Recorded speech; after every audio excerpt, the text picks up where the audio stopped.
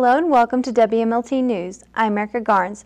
If you are looking for something to do on the Campus Beautiful, look no further. Here's WMLT's Monica Hutchins with this week's edition of Campus Connections.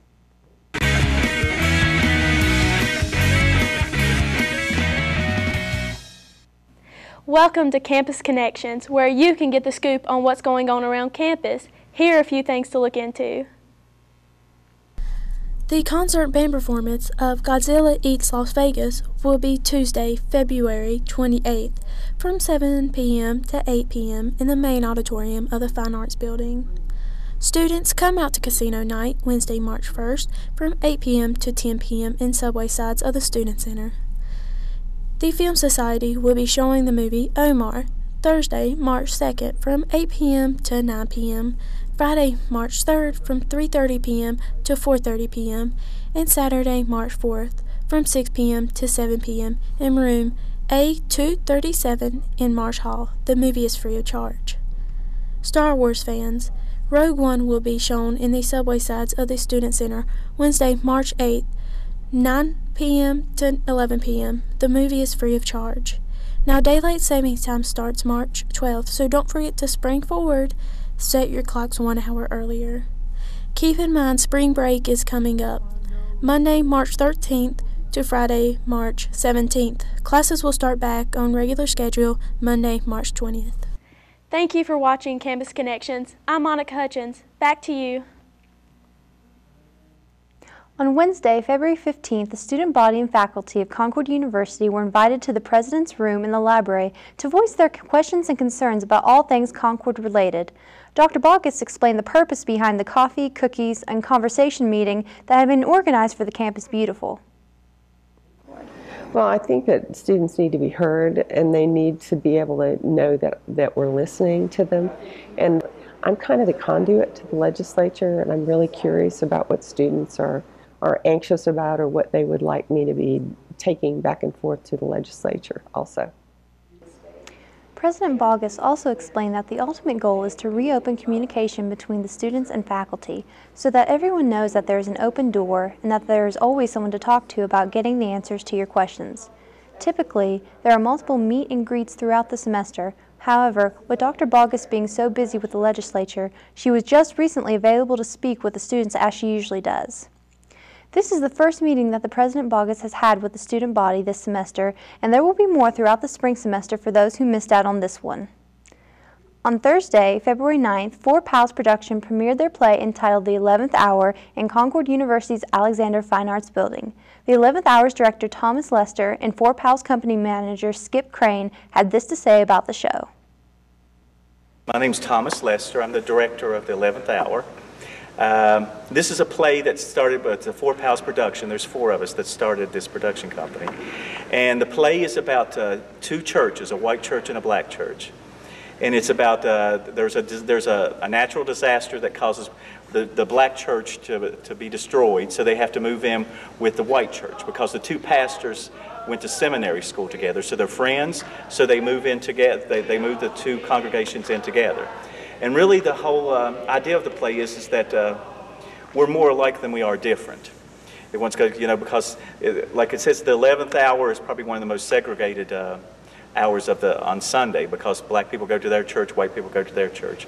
So it's all about the two churches combining and seeing that there are lots of people in each church that are very similar. There's two sets of sisters, and as the play goes along, you realize that these two sets of sisters are very much alike. Both of them they're like the head people in the church, and they are a little bossy, and they've ran a lot of the congregation off. And it's about people working together and realizing that we're more alike than we are different.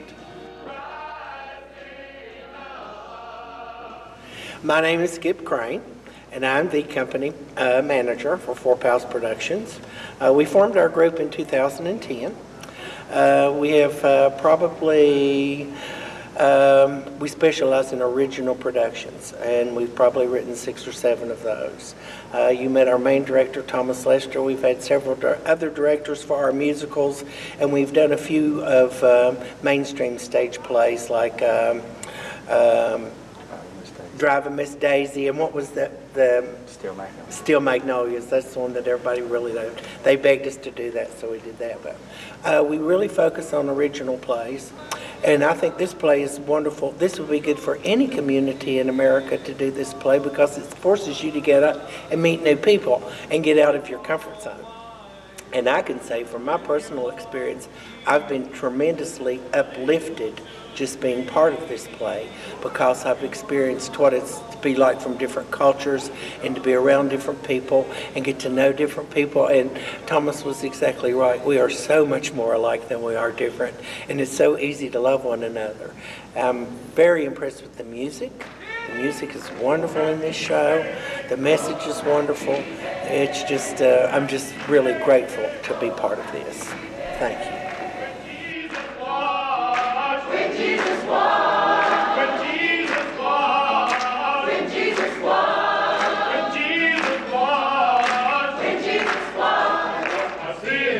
February is a very educational and loving month, but it is also important for Concord University's Black Student Union. BSU is a student organization that advocates for black students, but that's not to be confused as being only for black students. One of the things we like to promote most is unity. The emoji ball is Swahili, meaning unity, so overall the emoji ball is basically unity. If you are interested in becoming a member of the Black Student Union, you can contact James Kemp on Facebook or visit the Black Student Union's Facebook page. Coming up after the break, we'll take a look at what some Concord students did this Valentine's Day. Don't go away, WMLT will be back in just a moment.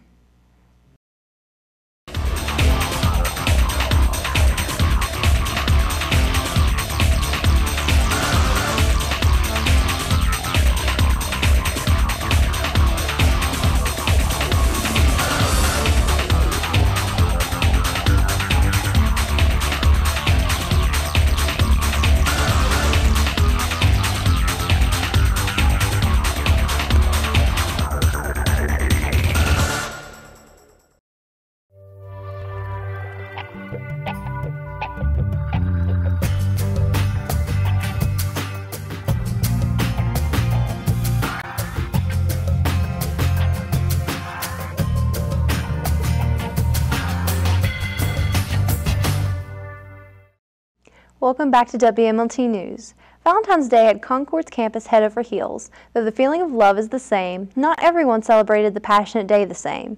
WMLT's John Bailey took the time to see what Concord's couples plan to do to spark the love flame. We've been together about 8 months next Friday. Yeah, we met on Tinder. I super liked her the first day she got here. This Valentine's Day, I took her out to a Red Lobster, had a nice dinner. Decided to go to a movie after that, and came back to the room, watched some Netflix and chilled. After speaking with a younger generation couple, WMLT got the chance to catch up with an older, more experienced couple to ask them how they continue to keep their fire burning. We've been together 5 years in July, and we've known each other since like second grade, so we've known each other pretty much all of our lives. Grew up together. Valentine's Day for me is just like a day to just specifically appreciate your significant other.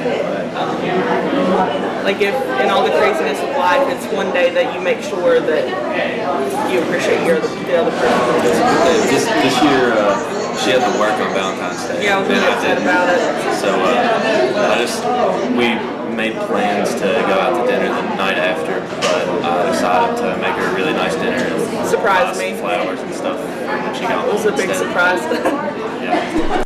As you can tell, the students of Concord had an eventful holiday. And now we're going to take you over to Leah Gilpin for her new segment called Mountain Munchies.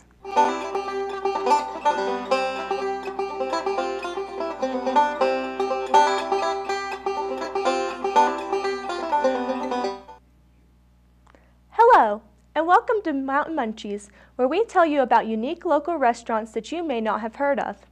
My name is Leah Gilpin, and I hope you have a sweet tooth for this one. Today we are going to talk about a new favorite of mine, Cupcake Kisses. Cupcake Kisses is a cupcake shop with over 250 flavors, and they are always creating more. Talk about a sugar rush. The cupcakes are made fresh daily, and they alternate which flavors are made each day.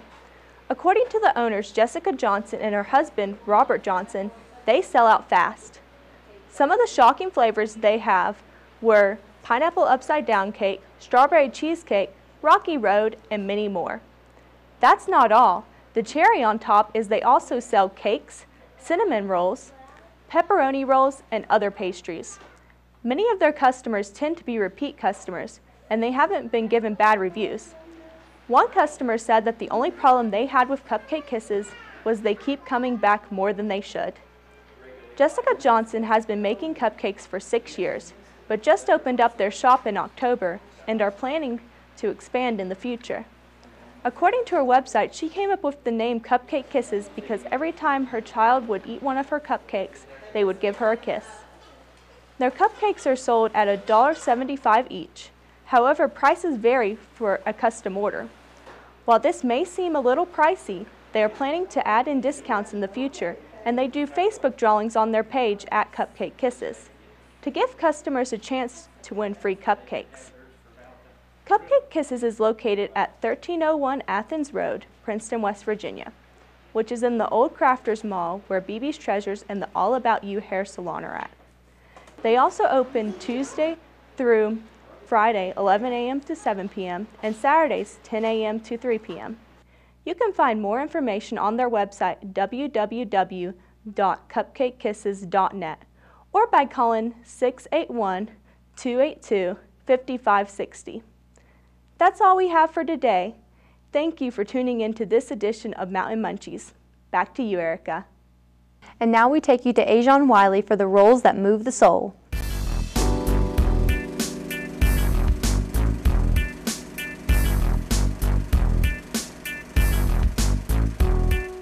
Thanks, Erica. This is Roles That Move the Soul, and I'm Ajon Wiley, filling in for Portia Thompson. This week I will be talking about 2 movies directed by 2 of the most well-known individuals in the industry, Split and Silence. First we have the horror movie Split, directed by M. Night Shyamalan. This movie depicts 3 girls who have been kidnapped and held hostage by Dennis, played by James McAvoy, a man diagnosed with 23 multiple personalities. The 3 girls must find a way to escape this man before the emergence of the 24th and most dangerous personality. With adrenaline-pumping action, intensity, and a plot twist that only Shyamalan could think of, this movie is sure to thrill and keep you guessing until the very end. Next, we have the movie Silence, directed by Martin Scorsese. In the film, 2 Christian missionaries, played by Andrew Garfield and Adam Driver, traveled to Japan in search of their missing mentor, played by Liam Neeson, at a time when Christianity was outlawed and their presence was forbidden.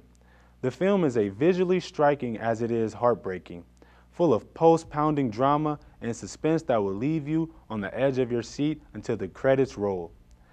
That is all for this week's Roles That Move the Soul. I'm Ajon Wiley. Back to you, Erica. Thanks, Ajon. That's all for WMLT News this week. I'm Erica Garnes. We'll see you in 2 weeks.